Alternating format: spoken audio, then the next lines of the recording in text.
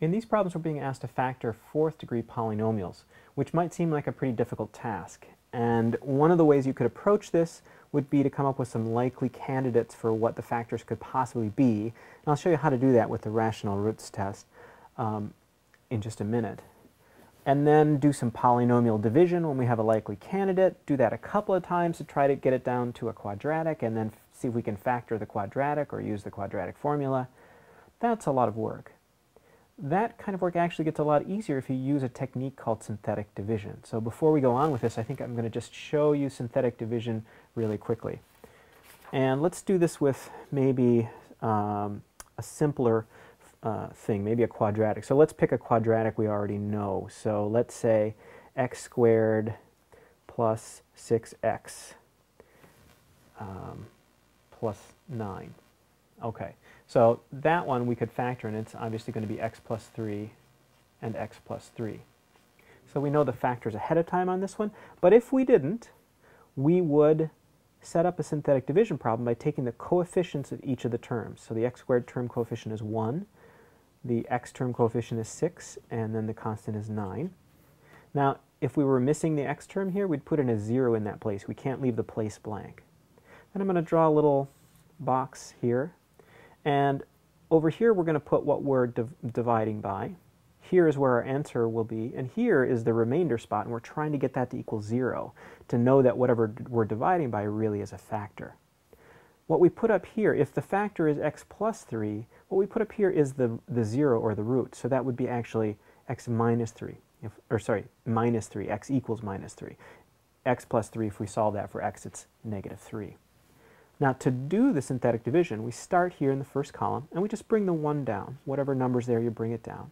Then you multiply 1 times negative 3 and put that up here. Then you add down the column. So 6 plus a negative 3 is 3. Then we go back to multiplying. Negative 3 times 3 is negative 9. Then we add down the column, and lo and behold, we get a 0 there, which is wonderful.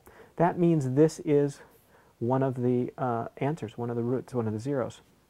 So that means x plus 3 is a factor. Here, we can translate this back into an algebraic expression. The 1 is the x term, the 3 is the constant. So this would be x plus 3. So our total list of factors would be x plus 3 and x plus 3. So that's how you use synthetic division, and with these longer problems, it can really come in handy and speed things up. So let's try one of these fourth degree ones with some synthetic division. Now, to figure out what numbers to try, we won't know the factors of this ahead of time, of course. To figure out what numbers to try, you're going to use something called the rational roots test. You're going to take all the factors of the constant term over all the factors of the highest term. So in this case, it would be the factors of 12 over 1, which is just themselves, and over 2. So the factors of 12 would be 1, 2, and actually we need to do plus and minus for this whole thing. 1, 2, 3, 4, 6, and 12. And then if I'm also putting these numbers over 2, that would add 1/2 and 3/2. And I think that's it, because 4/2 is 2, 6/2 is 3. Yeah. So those are the list of possible factors, and that's how we use the rational roots test there. So we can pick from this list. As you can see, there's quite a few to pick from. So we kind of have to do some trial and error. Maybe we'll get lucky, maybe we won't get lucky. But let's give it a try. We'll set this one up. I'm going to put the coefficients from all my terms in order. So 2, 5, -5, -20, and -12. We'll set up our thing here. That's where the remainder goes. And let's see. I think I'll try with, I don't know. Let's try 1. It makes the math easy to start with lower numbers. So I start by pulling the 2 down, multiply. 1 times 2 is 2. I get 7 there when I add. 1 times 7, 7. Add those, I get 2. 1 times 2 is 2. Here I get -18. 1 times -18 is -18. And I end up with -30 here, which is not 0. So 1 doesn't work. So x minus 1, not a factor. Didn't get lucky off the bat, but let's not give up. We'll try again. Let's see. I'm going to set this up one more time.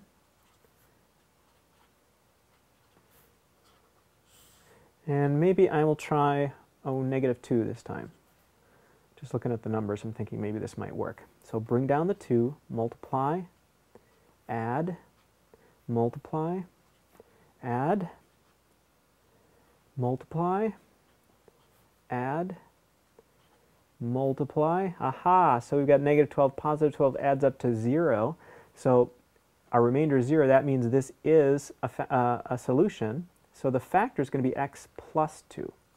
So we found one factor so far. And now we have this problem here, which is actually a cubic, 2x cubed plus x squared minus 7x minus 6.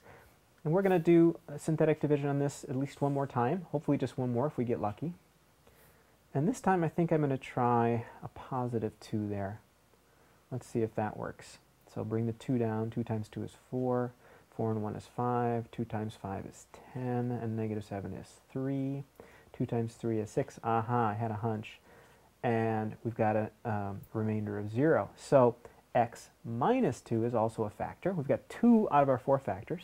And this, remember, is a quadratic now. So 2x squared plus 5x plus 3, and I think we can factor that to 2x plus 3 and x plus 1? Yeah, I think so. So to make our total list of factors, I'm going to add the x plus 2 and the x minus 2. And we have done it. We've factored that 4th degree using synthetic division. Let's try one more, just so we've got this down.